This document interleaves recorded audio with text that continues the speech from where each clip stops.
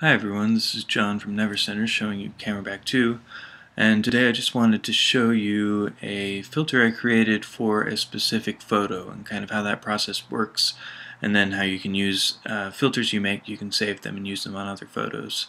So this is just a photo I took in Seoul that I wanted to play around with, and I've got several tiles down here which are the filter, and I've disabled them all so I can just enable them one at a time and show you what each does. So the first thing I did was to add a little bit of vignette, and if you watch the corners of the image you can see how that darkens the corners of the image and really brings the center a little bit more into focus. And then I use these two styles, Color Cross and Italiano, to kind of play with the colors of the image. Again, people tend to think of these as just preset canned filters, but in CameraBag you can use them as subtle color adjustments. So I've got the amount turned way down here to 32, so if I turned it all the way up you can see the effect more strongly. I'll do that. And again, you can remix each of these filters a lot. And so I just got this to a place that I wanted it, and then I added the Italiano filter on top of it.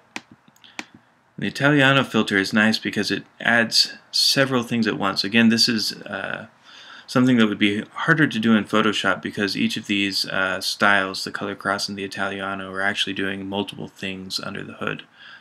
So the Italiano kind of, and again I've got this turned really low. If I turned it all the way up you'll see it's actually desaturating the image, and it's adding some noise, and it's doing some other interesting things.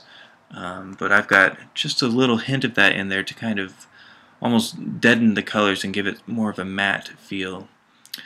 And the next thing I've added is actually one of our adjust tools here in this tab, which is the multi-tool. This is really useful because it's just three of the most commonly used adjustments in one: the exposure, the contrast, and the saturation.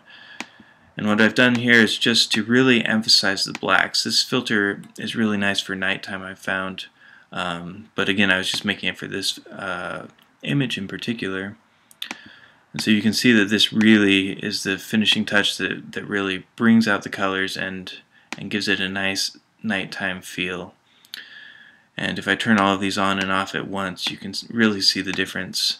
Again, this is more subtle than maybe a full-on effect you might find in a filter app is, but when you combine these things you can really get some nice looks. And the final thing that I did just to play with this image is to add this notched border, which I really like. This is one of my favorites. And so after I did this all, I saved this as a favorite filter just by hitting the plus key, and it's here in my favorites. It's called Gritty. And then once you've saved a favorite you can actually go through your images and see how that applies to other images. So here's a daytime photo. So that's a quick example of creating a filter in CameraBag 2. We hope you'll try it out for yourself. You can find it at nevercenter.com/camerabag and try the free demo. Thanks for watching.